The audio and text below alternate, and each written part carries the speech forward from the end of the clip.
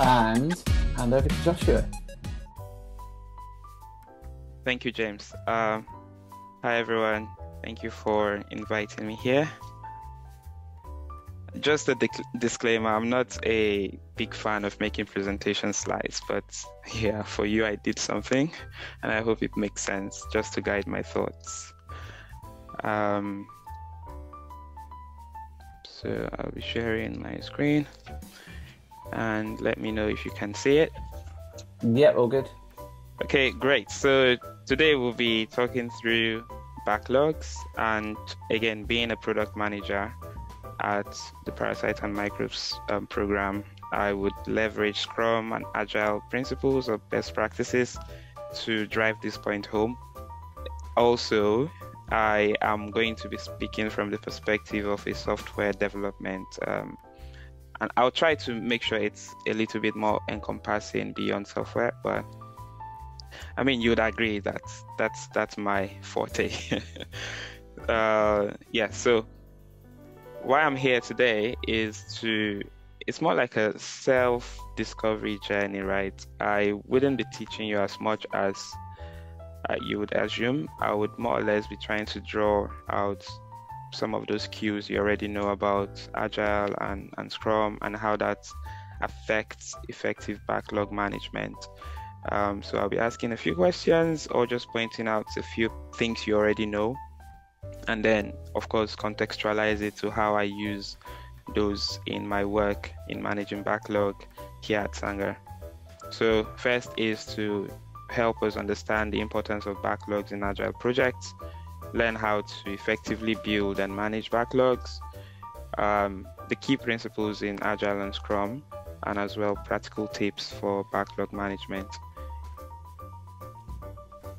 So first, I want to assume we are all familiar with the Agile mindset, but if you're not, there are 12 principles, and of course, there are some value statement or core Agile values that I have outlined here. But 3 of them particularly stands out when it comes to effectively managing backlog, whether it's a product backlog or a project backlog in general. One of the first things that you want to have and make sure is up and running if you're going to build a backlog is customer collaboration. I've seen a lot of times where teams get a huge backlog that the customer knows nothing about, and then it's more like you're trying to shove that backlog down their throats. They do not have any input whatsoever. You have gone to your ivory tower and decided what should be on the backlog, and then you're delivering it and expecting or anticipating that you're adding value to the customer.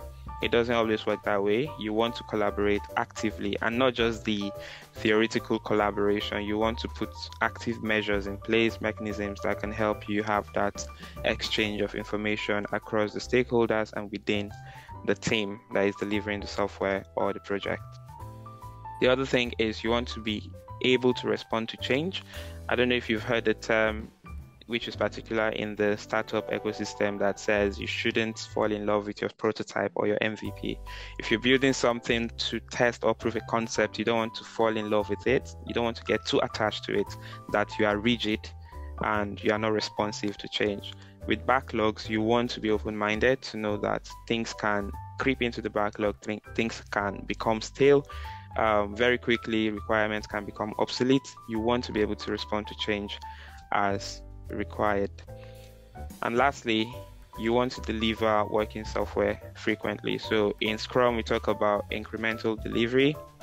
At the end of every sprint, you want to have a done increment, and if you do not deliver something that is working, it's as good as not even working on that thing to begin with, right? So if you want to build an application, you want to deliver the first baseline feature that shows value to the customer. And that way you can get things off the backlog and quickly get feedback to determine whether the things that are still on your backlog are still relevant for development. Next is looking a little bit into Scrum. For those that do not well understand Scrum, Scrum is a framework that leverages Agile and helps us to deliver incrementally. over a period of time. It's quite iterative and encourages transparency, inspection, and adaptation of what you're working on to provide what we call a done increment. A done increment is a useful piece or part of the whole of your software that you're building. So in Scrum, you have roles like the product owner, who more or less owns the backlog and grooms it, the Scrum Master, who more or less instills the Scrum best practices in the team and helps the team to be more effective.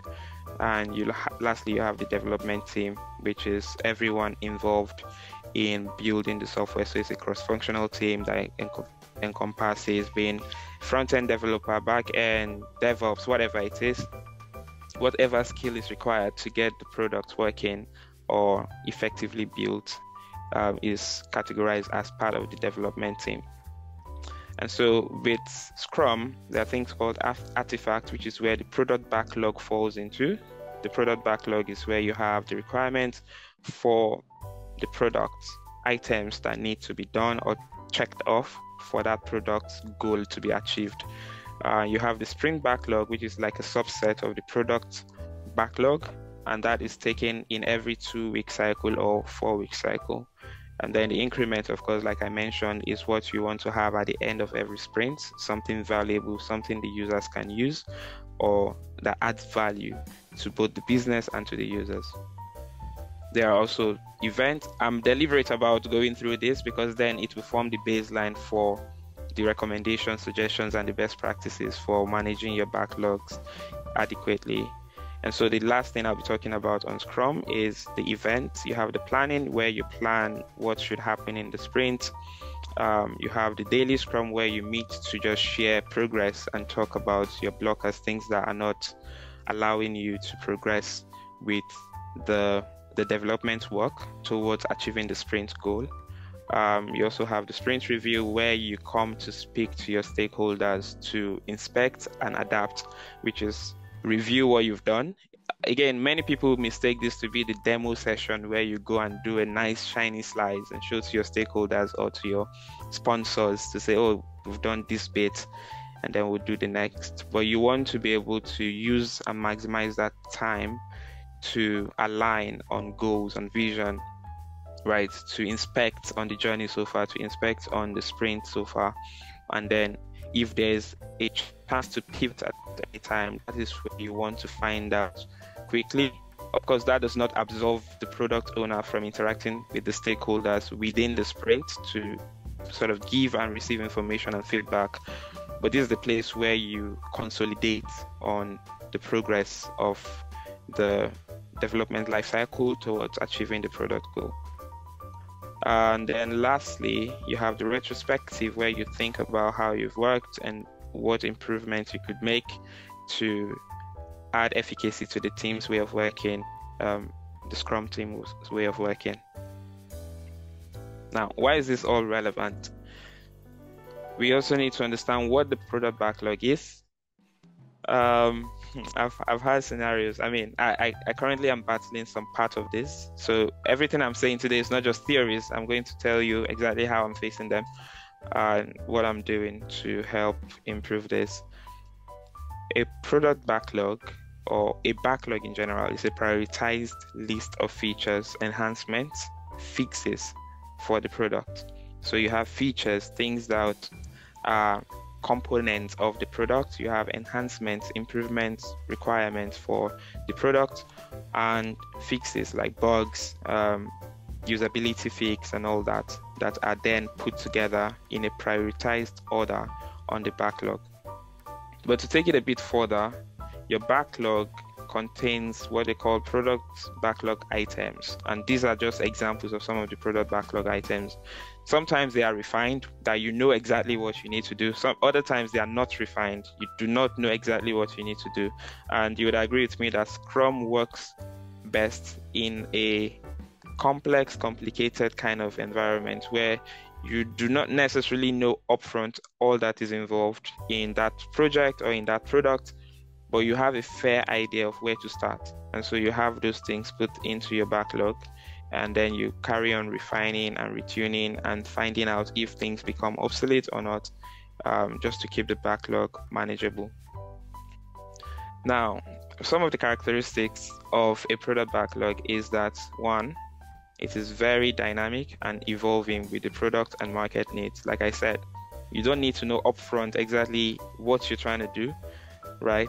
I mean, that would take you towards waterfall in a sense where every I, every T is dotted and crossed respectively. You're checking all the boxes before you launch. Not to say that waterfall is a bad methodology. I mean, for critical systems, like if you're launching into space, you don't want to find out that you don't have your shuttles or whatever else mid-air, that would be critical. So with those kinds of scenarios, you want to use waterfall to make sure that things are well checked. But in a fast changing environment like we are, you want to be able to be dynamic, which conforms strongly with Agile, and you evolve as the market and in this case, your market is scientific operations or whoever the scientific team you're working for or building a product for or running a project for, whatever their needs become would influence how your product backlog looks. Next on that is that it comprises of both big unrefined items as well as small, very refined items. So ideally, you want to prioritize it such that the small refined items come first. There are lots that go into prioritization metrics, but this is one of the easy peasy lemon squeezy criteria that you want to adopt in sort of getting your priority right. And then, of course, it needs to be ordered by value and priority. Value is almost like an arbitrary term, right? It's what does value mean to you? Is it value for the program, or is it value for the development team, or value for Sangar? So you have to put all of those into considerations when prioritizing to say, okay, what does value mean to us, and how do we then allocate the right amount of priority to these items based on that definition? Then which is why you cannot just take things from another system, hook, line, and sinker, and apply to yours. You have to understand the context within which you're working and how this would work best for you. Following that is that it's a superset of the sprint backlog. So if you're running sprints, if you're running proper Scrum, emphasis on the word proper, the product backlog is a superset of your sprint. So your sprint is taking chunks and chunks out of your product backlog every 2 week cycle, 4 week cycle, depending on how the team works. And now, how do you build the product backlog? These are just a few pointers. There are many other areas that you could consider when building a product backlog. You want to gather all of the initial requirements and ideas, and you want to put them together. You want to break them down into user stories or hypotheses. I personally try to enforce that in my team, such that user stories come from users, hence the name user stories.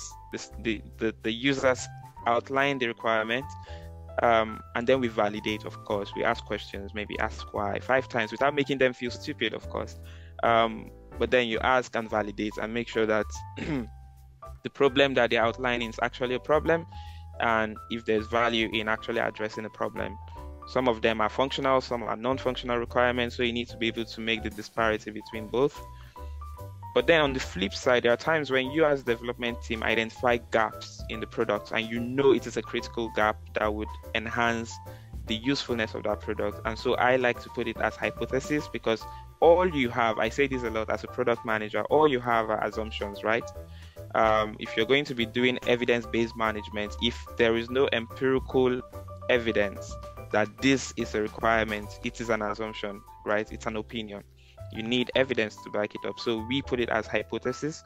So you want to frame it like, so a typical example would be, as a user, so you put the user persona, of course, whether as a scientific PI or whatever it is, I want to be able to do XYZ so that I will get ABC, right?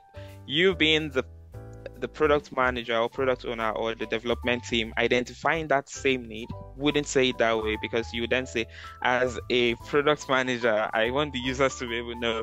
You want to put it as, we believe that Then you put the value. I think I have a template I can show you.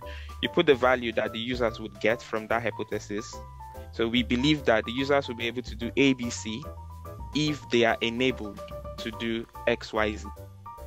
And that is an assumption. And because you framed it that way, it makes it easier for you to have an open conversation to say, okay, does this actually make sense?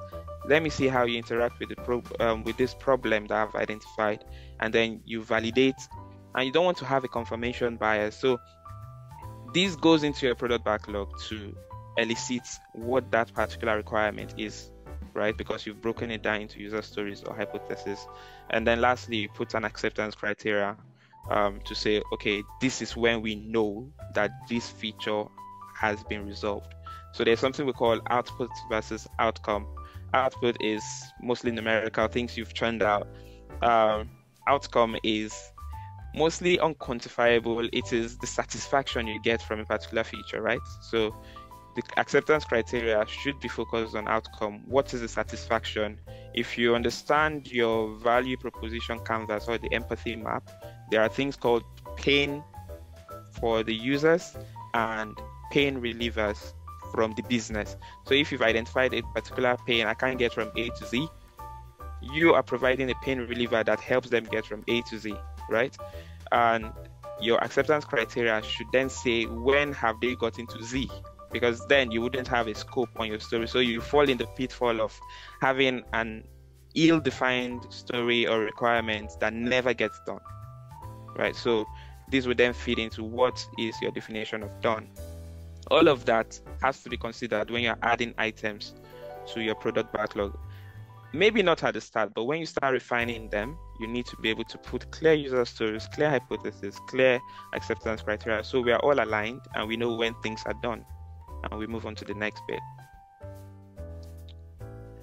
All right, so best practices.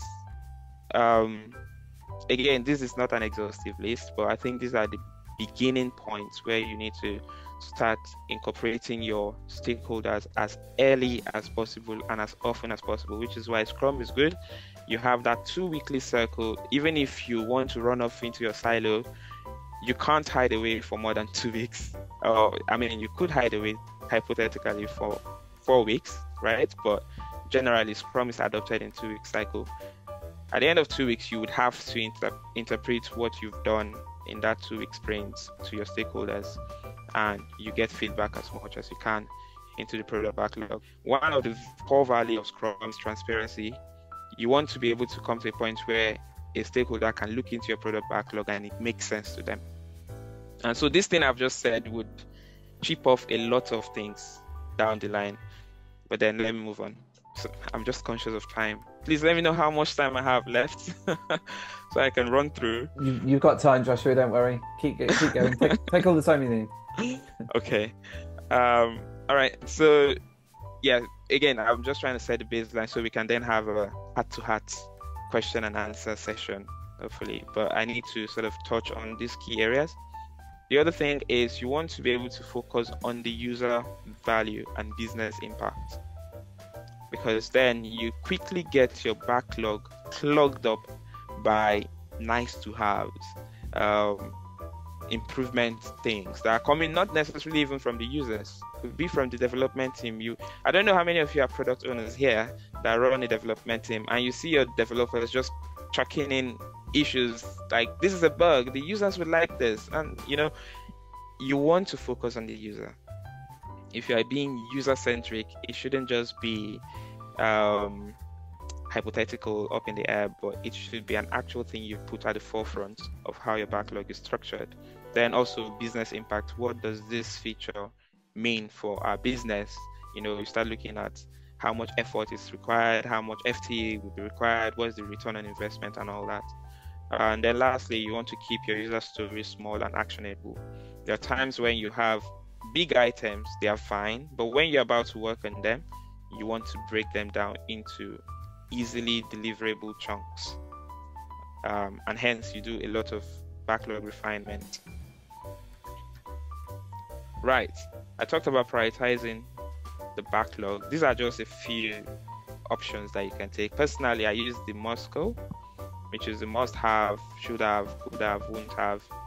But then that is not exhaustive all by itself or in isolation. You want to combine this with many other metrics, like how much time you've got, how much budget you've got, how much capacity you've got in prioritizing stuff.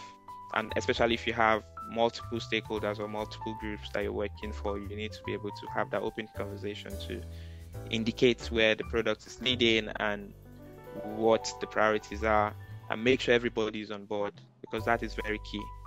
Communication is very key. So that is Moscow. It just helps you to prioritize on a 4-band category. Must have, absolute priority, should have come next to it.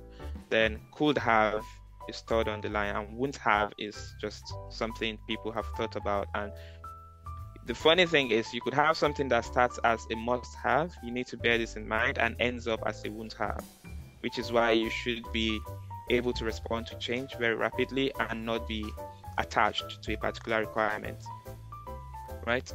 Then you have the Kano model, which is similar to the value effort matrix, but this is more customer focused, looking at how you can delight the customer. Satisfaction of the customer is primary in the Kano model.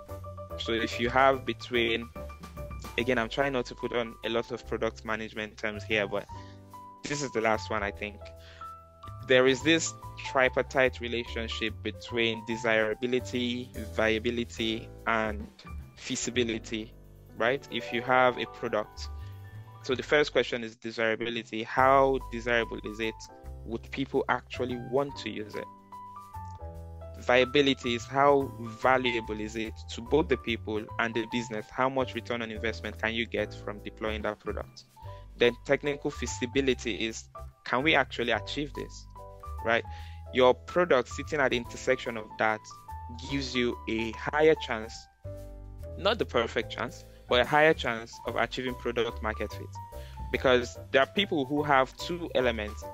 Without the third, you're likely to struggle a lot. If you've got desirability, and feasibility, you build a product that everybody is so happy to use, but not willing to pay for, right? Because it's not as viable enough for them to want to spend their money on it. And if you've got viability and feasibility, everybody is happy to pay for it, and you can build it, and they are happy, but they are not happy to use it. If someone else comes with the same product but good user experience, off you go, right? I mean, there are many examples out there of product that you probably started using and a better version came and you jumped ship. So in this Kano model, there's a huge emphasis on making sure that items on your product backlog are prioritized based on the desirability for the users. How satisfied would they feel? And maybe a little bit of viability. How useful will it be for them? Would they be willing to pay for it based on the satisfaction? But not so much on technical feasibility. Whereas, do you want to say something, Sarah? Yeah, Sarah, did you? Yeah. Quick question. How do you measure that?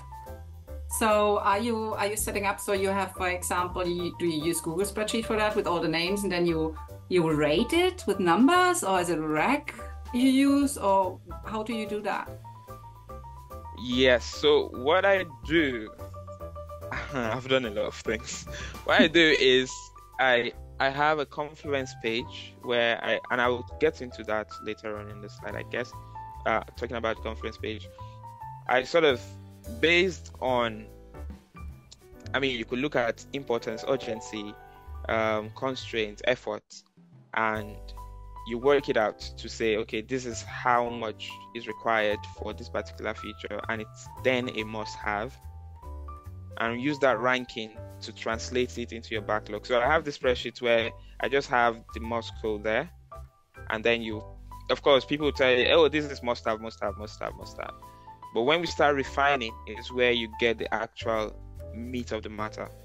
So you engage all the multiple stakeholders that are involved. In my scenario now, after having that MMM and some C's and maybe some S, I speak to my boss, who is the team lead for the PAM Informatics team, and get some feed in from some of the faculties that are involved with these features to know when the deadline is for them. So because we can use timelines to also influence how those M's are then ordered. Then speak to my boss to see capacity-wise, how much capacity do we have to be able to deliver on this. You see, he has a more holistic view of what other projects are likely to come in or are likely to shrink or increase our capacity. If we're going to hire new persons, he has better information on that. And then based on that, I can then make some informed decision on what the priority would be. Right. So it starts off from you can have a spreadsheet, but it would be a danger zone to try and calculate it, to put an actual figure to it, because you are dealing with people. Remember how I started off, that you need to be able to collaborate. Because I see a lot of people who try to put a metric, a number on it, to then say, oh, if it is 5, then 5 it is. If this is 3, then 5 comes before 3. There are times when 3 comes before 5, because things are changing. Right? And one of the attributes you need to have is to be flexible enough to respond to that change. Because otherwise you would be attached. I personally do not prefer the number system, because if you have a 5 in terms of priority and then there is a 3, you're automatically attached to that order to say 5 comes before 3.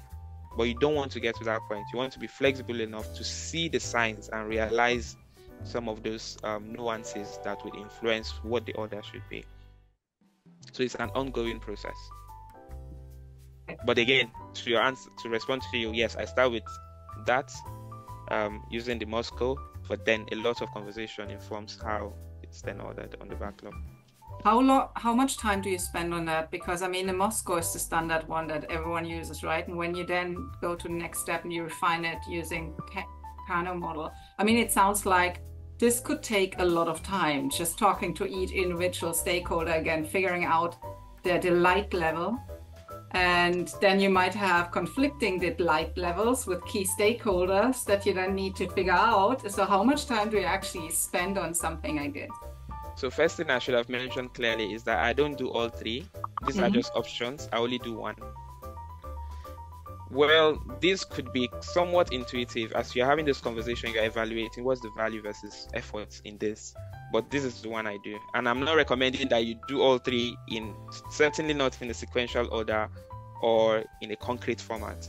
It could be just intuitively, based on conversation, you estimate what the value, what the effort required, what the capacity is from the conversation. So then to answer your question, it would be hard for me to quantify the time because it's become a part of the process. It's almost like it's the pipe of the pipeline, if that makes sense. Yeah.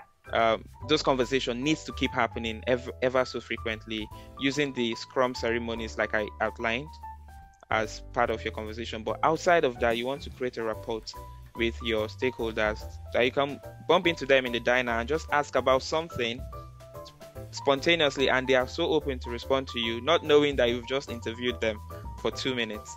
And you go back to your backlog to say, now you are armed with a better information, a better view, because someone could tell you something is an M, like I started out by saying, last 2 weeks, and you see them this week and they're like, oh yeah, that conference got postponed, so it's no longer urgent, it's not a hard deadline.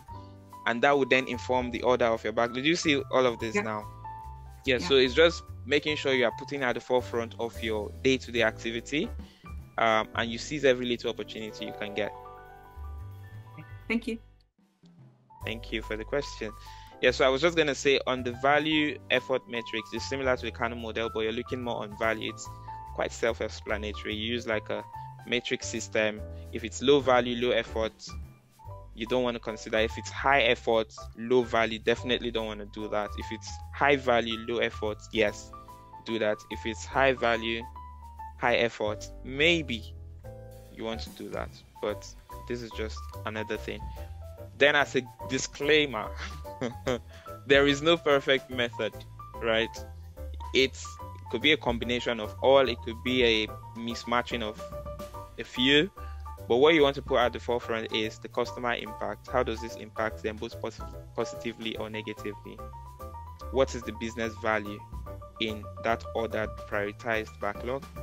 And what are the technical dependencies? Because this can hugely influence how things are ordered. It could be very urgent. It could be very... I tell you what, there was a time we needed to productionize one of our softwares, But then we had a technical dependency on ISG. So no matter how high priority it was at the time, we just couldn't do anything. It was out of our hands. So you need to be able to consider all of these moving parts while you are making the most of your prioritization metrics, right? Great. Managing the backlog. There are two key things around this: continuous refinement and collaboration. Under continuous refinement, you want to have regular backlog grooming sessions. This could be done by yourself, being the product manager, trimming, tuning the acceptance criteria based on what you've heard, what you've understood, because the further down the line you go, the better, the clearer you understand what is required, and you can make better decisions. You can trim off things that are no longer required because they become obsolete or they are stale. Then, of course, the user stories keeps changing. Sometimes they stay the same. Most times they do not. So your acceptance criteria and all that will change as well to reflect the new definition of done. On the flip side, you want to have a collaborative refinement session with your software developers, or at least one of them. There's this book called Continuous Delivery Habits by Teresa Torres. One key thing is the product trio. You have the product manager or the product owner, you have the software development lead, and you have the designer.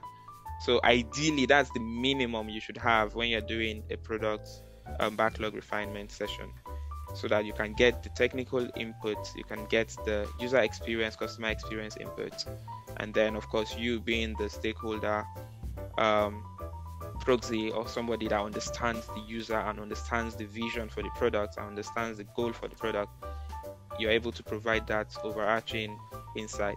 So you involve the team in the backlog refinement, the whole team if you can. If you can't, a section of the team that is well knowledgeable to help you with that refinement. Then use feedback. So from your reviews, from your normal interaction, you can ask them deliberately. When you are doing the refinement, you'd have questions. That has happened to me a lot of the times. You come up with more questions than answers. And so you take those questions to the stakeholders and get feedback to say, okay, we were thinking when you said this about this requirement, this was how we understood it. But when we talked about it, we figured this could be a better way to approach it. What was your thought? And then you just get them talking. And then you may even realize that what they've said, what you've said, are no longer valid. There's a new path forward, right? Most times I can't count how many times I go into the Slack channel, Slack DMs of some of my stakeholders and just give them like two options. So we and the team have talked about this and this. We're thinking of doing this. These are the risks involved. We're thinking of doing this other option. These are the risks involved. Which one would you rather pick? And you send it to them separately so that there is no influence of decision making. And so whatever they've said, most times you get them come in consensus on one, sometimes not so much. But then that gives them the chance to provide feedback, and that would affect how your backlog is managed. Now, some of the challenges that are very common is keeping the backlog manageable. I've mentioned how you can do that, but putting it at the back of your mind that regular grooming sessions is very key, by yourself, with the team, and getting stakeholder input. Ensuring stakeholders are aligned is very hard, which is why you need to be transparent as much as you can. In the sprint reviews, you want to be able to tell them, okay, this is how much we want to do. And whenever you have the chance to catch up with them, okay, this is the roadmap of what we're trying to do. Is this still valid or not? And then lastly, balancing technical debt and new features. Again, making the improvement iterative, grooming and rechecking and evaluating and inspecting would help you catch anything that is going to encroach on the health of your backlog. I think, yes, this is the last slide. Final thoughts. Continuous improvement is key, like I've mentioned. Collaboration and communication ensures success. You can all agree, but most times this is vague, but you need to be able to put little mechanisms in place. Leveraging Scrum, leveraging some of these opportunities you get to speak to your stakeholders can improve the collaboration and communication. Not necessarily sending emails every now and then, but you can look for more effective ways to reach your collaborators. Very key, you may get it wrong many times, but then I put you will get it wrong many times, and it's okay. It's okay as long as you're doing it in an iterative fashion. You're going back to drawing board and making sure things are put in the right place and the right order. It's fine, but just have that open mind to say, oh yeah, I was wrong to have prioritized. It's happened to me before. I mean, I was wrong to have prioritized a particular story over the other, and I pushed the whole development behind by 2 weeks because one had gone into the sprint, the other did not make it there, and it so happens that the other was of more priority than that one, but there were some missing bits of information I did not have, right? Which is why you need to be able to be responsive. Lesson learned. Sometimes you compromise to avoid cataloging. Yes, there's that itching to, oh, this is a new cool feature, let's just add it to the backlog. Before you know, your backlog is stemming up to 500 items, 400 items, right? And that is terrible. It makes important stories get missing. It makes the team lack focus. You just have too much to manage. And so you want to be able to compromise on how do you make sure that only important features and importance needs to be defined by you and the collaborators or whoever you're working with get on the backlog. If they don't get on the backlog and need to be somewhere, do they need to be on the backlog?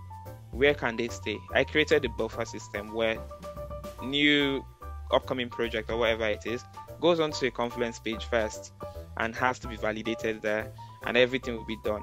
Once we know we can then deliver on it in a couple of months, 6 months, 1 year, it moves to the backlog, and then we can start looking into that. Many a times you put those things on a Confluence page and they die out, right?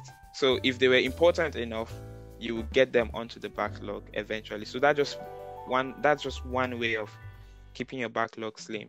The other way is continually pruning items that are getting stale. If they have been there, nobody's touched it for some months. I mean, that's an indication. If it's been there for a year and nobody's done anything, that's an indication that it should go away. Just let it go and reduce how much you're cataloging on your backlog. Then lastly, leverage means of keeping the backlog very lean, like Jira sprint. Some people create 2 sprints, right? You have the backlog on Jira. If you're very conversant, you can create a sprint that is not started, that is not active, and you can plan ahead to say, okay, I'm scheduling this sprint. So it's another way of managing. One thing I did for my team is there were some technical stories that were added, which are important, but not coming from the users, and they are like bugs, fixes, improvement opportunities. I created another sprint that are called technical bits, and every of those stories I moved them there. The backlog, I want it to be in a state whereby I can show it to one of the stakeholders and they immediately understand what is happening. But with the technical bits, you have K8s, whatever, this, that, Cypress, they don't know all that, not necessarily, and it gets them off balance. Like, it's a lot of information, it's not clear, it's not transparent enough. So just to make sure the backlog is clean and neat enough for the users to understand, I sort of abstracted it into a particular sprint called technical bits. And so you can leverage Confluence, like I mentioned, as an initial buffer point. You can use other projects. I created another project where I just move things that are getting stale or are nice to have to that project, and eventually some of them will die, some wouldn't. And there's this cool feature on Jira as well called Advanced Plan. You can see on a high level where things are, and then you can trim and refine them as needed. So yes, that went longer than I anticipated, but I hope you got some things from what I've said. That's fantastic. Thank you. Yeah. Sorry, Joe, jump straight over the top of you. Yeah. Brilliant. No, go for it. That's brilliant. Exactly what I was going to say. That was brilliant. Thanks, Joshua.